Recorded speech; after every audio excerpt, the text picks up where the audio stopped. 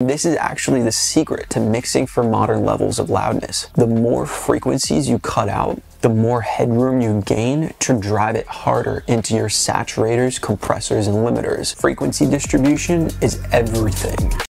EQ is probably the most important tool we have in our toolkits. However, I think a lot of people overlook it because it's so basic. When we first start out music production, EQ is one of the first things we learn. And for that reason, I think a lot of people glance over it and don't give it enough attention as some of the other concepts in music production. If you can master EQ, your mixes will be so much better, I promise. So in this tutorial, I want to go really deep. I want to talk exactly about what an EQ is doing to the sound.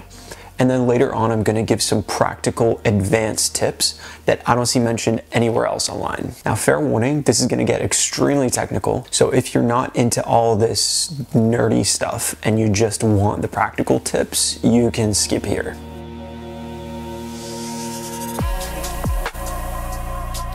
What is an EQ? An EQ changes the frequency distribution of a signal. There's three main parameters. There's the frequency, which changes the center frequency around which the EQ affects. There's the gain, which is how much gain is applied to that center frequency. And then there's the Q. Now the Q stands for quality factor, which is a term that comes from physics. What it means is the ratio of the energy of a frequency to the rate at which energy is dissipated per cycle. So what this means is if you have a really high Q value, the rate at which energy dissipates must be really small. And this is why having a high Q causes a sharp resonance that decays over a long time, because energy is dissipated slower. This also ties into the Fourier transform, but that deserves its own video. But basically the Fourier transform takes a wave that has time on its x-axis, like you see in your audio software, and represents it with frequency on the x-axis, like you see on a spectrum analyzer. That's it. This is what a spectrum analyzer is doing when you hear a wave playing. The waveform you see on the left and the spectrum you see on the right are the same thing, just depicted differently. Now in this video, I'm going to talk exclusively about parametric EQs, and I'm just going to focus on digital EQs because honestly, I don't think the digital world gets enough love. You know, you hear all this talk about analog this, analog that. Where's the love for digital? So in this video, I'm just going to talk about digital EQs. First off, you have to understand what an EQ actually does. If I have a sound and I EQ it, a new sound comes out. This new sound can be thought of as the original wave convolved with something called an impulse response. Now, what does that mean? Convolution is just when two waves are multiplied together as they slide past each other. Okay, so what's an impulse response? Remember how the Fourier transform takes a wave and represents it in terms of its frequencies? The EQ curve you see is the Fourier transform of the impulse response. Put another way, the impulse response is the time representation of the EQ. They're the exact same thing, just represented in different ways. So when you hear impulse response in this video, you can think EQ curve in your mind if that makes it easier for you. It's just another way to represent it. So going back to what I said earlier, EQing means convolving a sound with its impulse response. So as the sound plays, we slide the impulse response past the wave and multiply it with the original wave as the two overlap. The wave we get out is the EQ'd wave. You still with me? It's not too late to skip to the practical stuff. There are two kinds of impulse responses: finite impulse responses and infinite impulse responses. Finite impulse responses are finite, meaning that they go to zero after some amount of time, whereas infinite impulse responses don't and go on forever. And EQs using infinite impulse responses could potentially ring out indefinitely. If an EQ uses a finite impulse response, the next sound that comes out is only dependent on the next sound you put in. That's in contrast with an infinite impulse response, where the next sound that comes out is dependent on the next sound you put in, but also the previous output. So there's a feedback loop involved. Analog EQs can be modeled using infinite impulse responses, and this is because the capacitors in the EQ act as a sort of memory of the state in which the filter's in. Finite impulse response EQs have a better stability associated with them. And this can sometimes improve the frequency response of the sound because round-off errors aren't accumulated inside the filter. Notice that I don't say improve the sound because the small imperfections can make it sound better. I promise this is going somewhere. There are two main kinds of EQs. There's minimum phase EQs, which have zero latency but introduce a phase shift. Then there's linear phase EQs, which don't change the phase at the expense of introducing latency. So no phase shift sounds great, but in practice, this isn't always the case. Linear phase EQs result in pre-ringing, where transients get smeared and the sound appears to fade in before it should. But why does this happen? It's due to the impulse response being delayed, since the left side here represents the future. Now the sound starts here and we can't predict what the wave is going to do in the future, so we're forced to delay the impulse response so the EQ can affect the wave properly and give zero phase shift. So that's confusing. Let's look at it in a simpler way. If I have a chunk of audio that's being passed into a linear phase EQ and I hit play, all of a sudden the wave appears and starts playing. The wave can't be affected properly though, since half the impulse response isn't touching it. In order for the EQ to work properly, the wave would need to start back here before I hit the play button.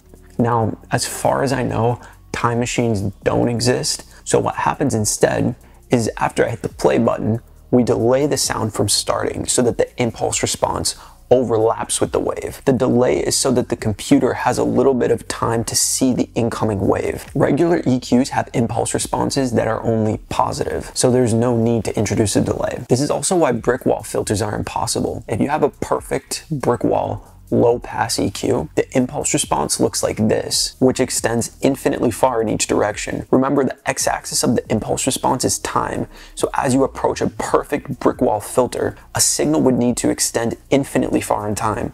And this is why brick wall filters are impossible without some sneaky hacks. Both regular and linear phase EQs cause post-ringing, but it's hard to perceive since it's mixed in with the original sound. Linear phase EQs effectively halves the post-ringing and provides an equal and opposite amount of pre-ringing. There are some methods you can use to reduce the amount of pre-ringing and in some cases eliminate it almost completely. For bell points, the amount of pre-ringing of linear phase EQs is dependent on how sharp you're cutting or boosting and the frequency you're cutting and boosting at. Cutting tends to cause less pre-ringing than boosting, and EQing lower frequencies tend to reduce the duration of pre-ringing. We're almost there. The effective Q on pre-ringing is interesting. Higher Q values increase the duration of the pre-ringing, but decrease its amplitude.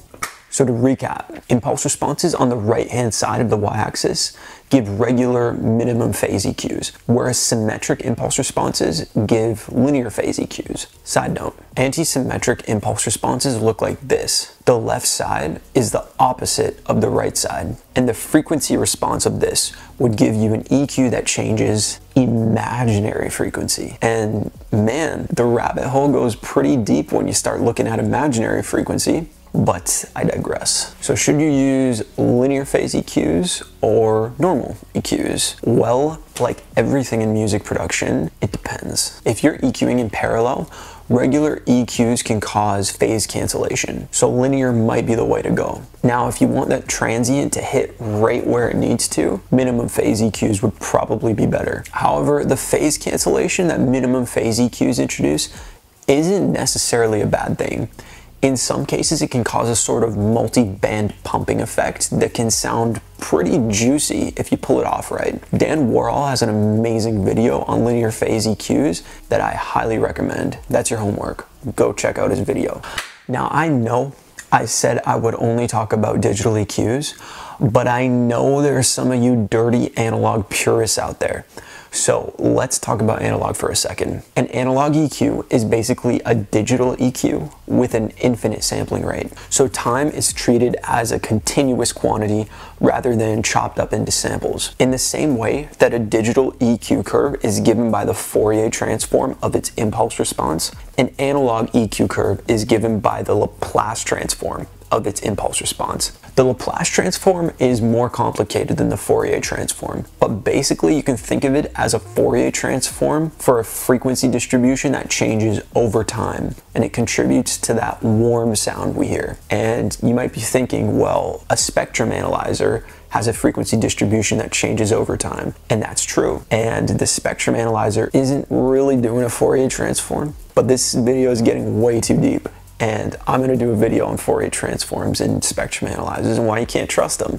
Okay, now that you have a conversation starter for your next date, let's get into the practical stuff. Okay. So I'm gonna give you some EQ tips that I don't see mentioned much elsewhere online, and this really helped me up my EQ game. Tip number 1. This is something that's helped me a lot, and it's probably my most important EQ tip. It's the idea that EQ cuts create definition.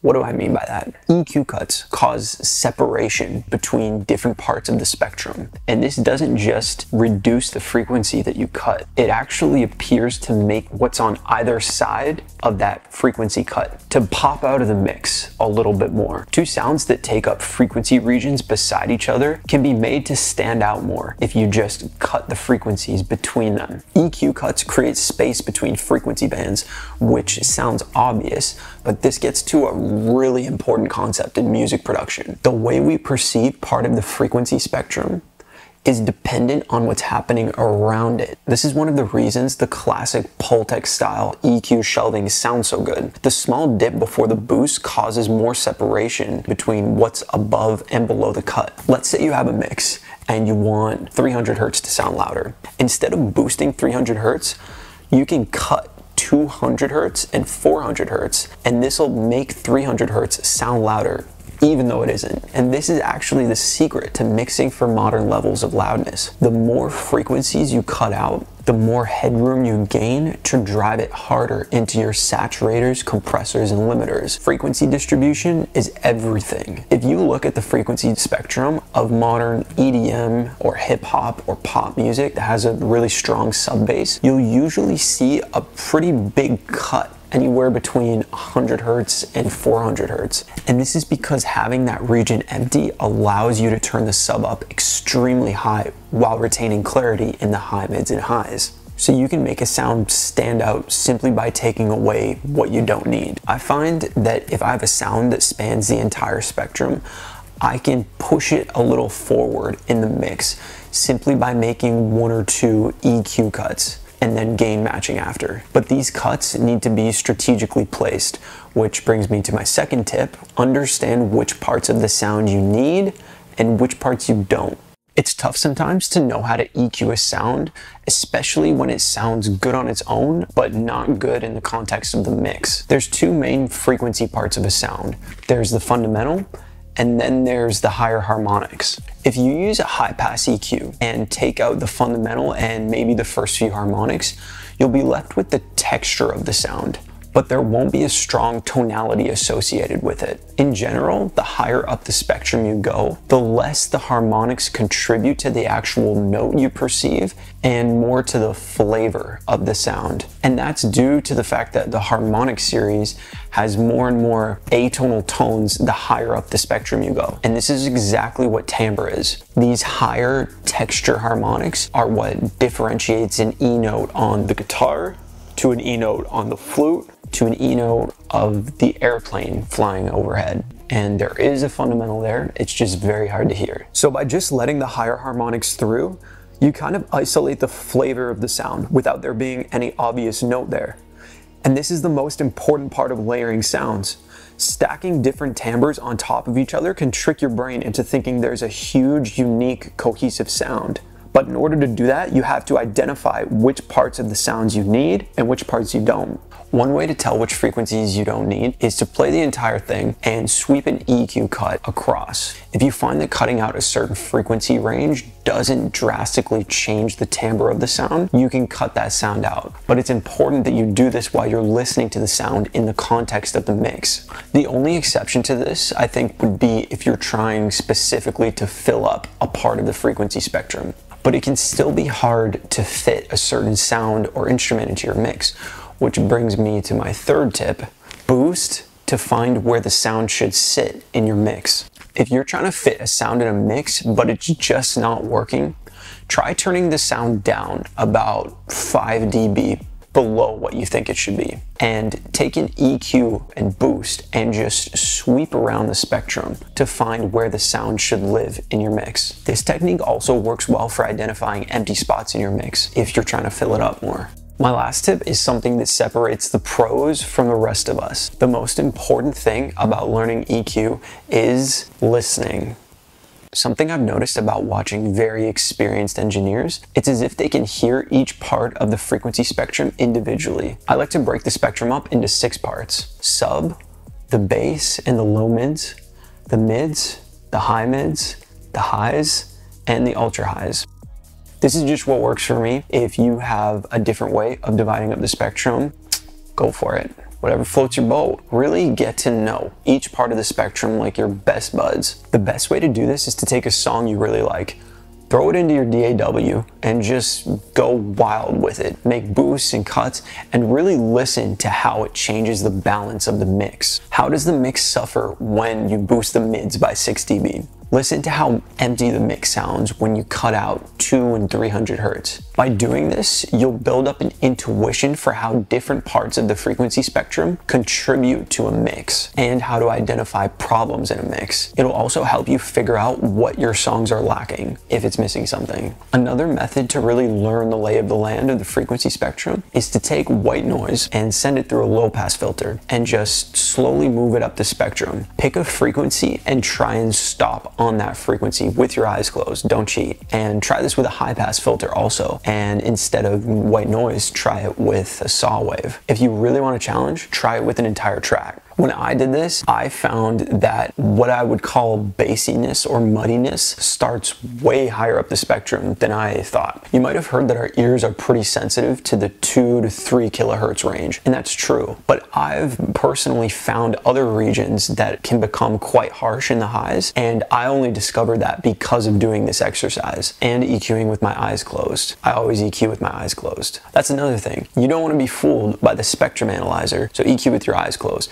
Okay, so these EQ tips are what I have found helpful, and I haven't seen them mentioned much elsewhere online. If you found this video helpful, hit like and subscribe. I'm going to try to grow this channel with a bunch of obscure and advanced production techniques and weird little topics. If you have a topic that you don't see mentioned a lot online, comment it below and I'll see if I can make a video about it. Anyway, more tutorials to come. Stay tuned.